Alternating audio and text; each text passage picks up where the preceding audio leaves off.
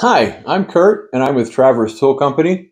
Have you ever needed some cutting oil or tapping oil and you just didn't have any where you were at the time? I'm going to show you a little trick that if you still have some other ingredients, you could make some good tapping oil. Some things we're going to need is just standard everyday anti-seize and some penetrating oil.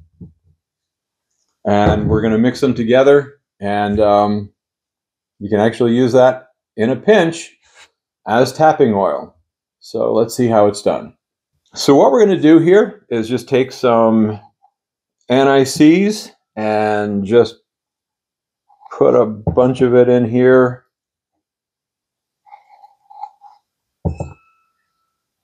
In this little pan that I have. It's not coming off the brush really well.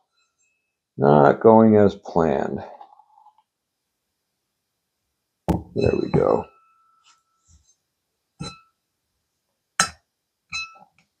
All right, then I'm going to take the oil and give it a little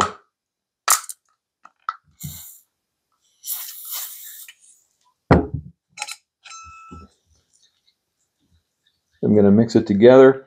Now, how much oil you use compared to the anti-seize is really going to depend.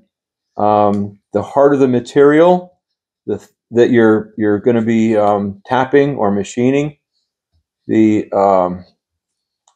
thicker the lubricant should be, the cutting oil or tapping oil.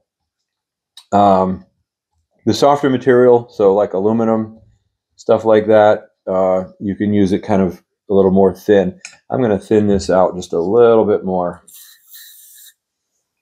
because I'm going to be tapping aluminum. So I'm going to have it a little bit on the thinner side. And that looks pretty good. Okay, so let's give it a try and see how well it works.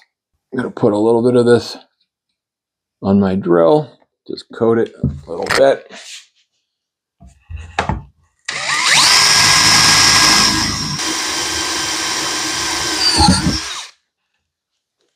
Well, that worked pretty well.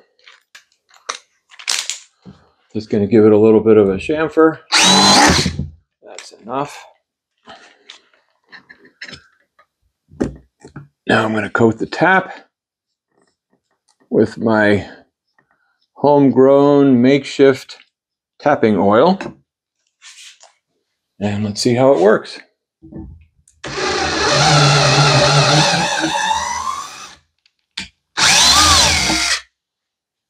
So that worked pretty well for us, as you could see, but for the long haul, I mean, there's really nothing better than something that's some cutting oil that's made for actually cutting, to be used as cutting oil.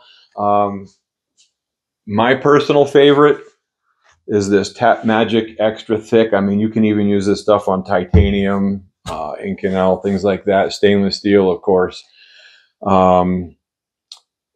That's my favorite. You're not going to top that one, but if you don't have it laying around, maybe you're away from home and you need to rummage around for something just to make something with, make some oil with, it works.